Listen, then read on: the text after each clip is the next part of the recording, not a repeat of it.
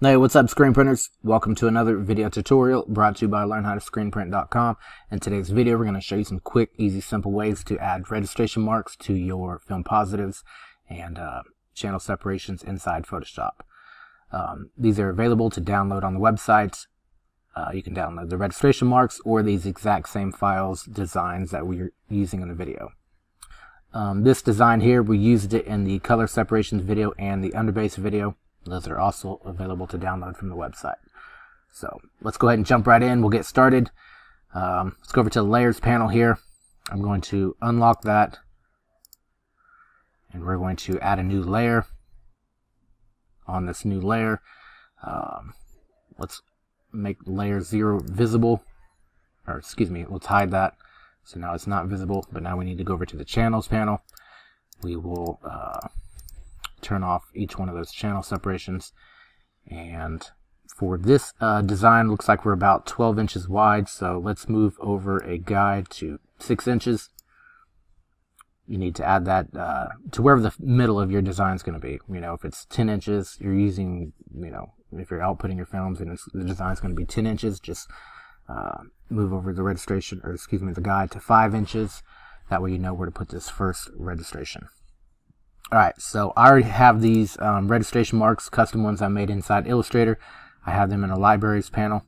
Let's open up the panel here, and we're going to drag that over. I'm going to move that right to the middle. Let's zoom in here. Here we go. Alright, so actually that moved onto its own layer instead of the layer that we created. Let's go ahead and delete that. And let's rasterize this layer. Let's move this over to the edge. So we're going to select that, hit Alt and Shift as you're moving. That way it keeps it exactly, you know, in line with the other one. Move that, okay.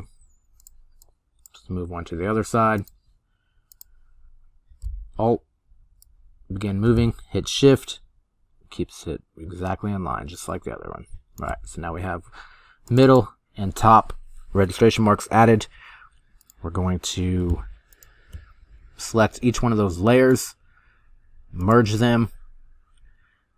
Now with that, we're going to take that down to the bottom. Hit Alt, Shift, start moving on down. There you go. So now we've added registration marks to this canvas. We're going to merge those. Now we need to add each one of those to each channel separation. So I'm going to hit Control, click the icon there. So now I'm selecting everything on this layers. Alright, I'm going to turn off the visibility of that layer. I'm going to move over to the channels. And let's turn on the white. So now with the white channel selected, let me close this so you can see. With the white channel selected, we still have those registration marks selected. And with the foreground color as black, you're going to hit Alt, Backspace. And so now you filled that area with black. And that's what you want for your film positives. You want it nice and dark. So let's move over to the next channel. It's still selected. The registration marks are still selected there. I've never hit Control D. So now again, we're going to hit Alt, Backspace. Let's move to the next channel. Alt, Backspace. Last channel. Alt, Backspace. Now I can hit Control D, and that's going to deselect everything there. And there you go. So now we've got our own custom registration marks added to each one of the channel separations, and we can output these to films. But one last thing. So now, you know, once you get into the screen room, you know, sometimes you ask yourself, hey, which film positive is this? Is this the white base? Is this gold? What mesh count do I need? So let's go ahead and add that info to each one of these channels. So with the white base selected, we'll turn off the visibility of the other channels. Go over to the text tool. Alright, and then we'll just start typing. White base, let's say 180 mesh. Move that over. It's not printing on the registration mark there. Okay, there we go. Let's keep that font. I think it was the last font I used. Alright, so now we have that white base, 180 mesh. Let's go over to the next one. Just double click there, hit Control C on the channel info. Take the type tool, hit Control V. So now I know that, you know, when I print off this film positive and once we get in the screen room, that this color is going to be a gold Pantone 1355C. Let's add the mesh count there. Let's say 230. Oh, Control Z. Let's back it up here. Control Z. Let's back it up. Let's go over to the history.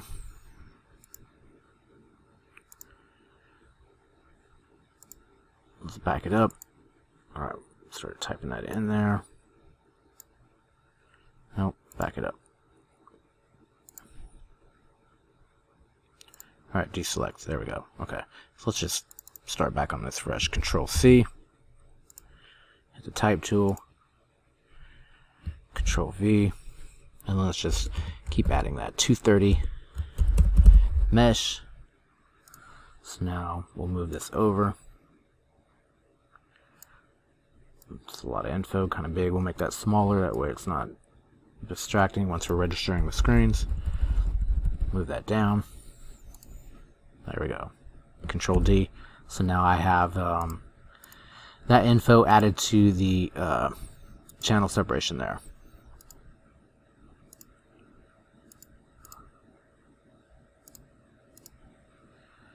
White base. Oh, did I back up too much? Okay, let's go back and do that to the white base. Control C, type tool, Control V, 180 mesh. Move that over. Control D. There you go. Okay, let's go to the next one.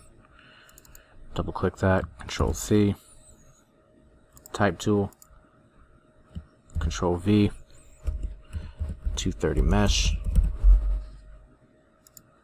Make that a little bit smaller.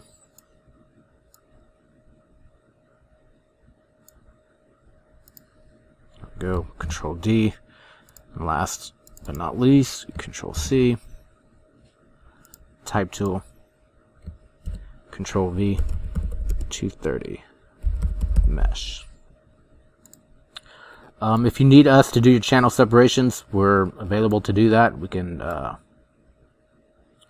definitely provide that service for you, and we also provide film output services. So if you need some film positives, hey, don't hesitate. Just head over to the website, hit Control D, and yeah, we'll knock out the film positives for you.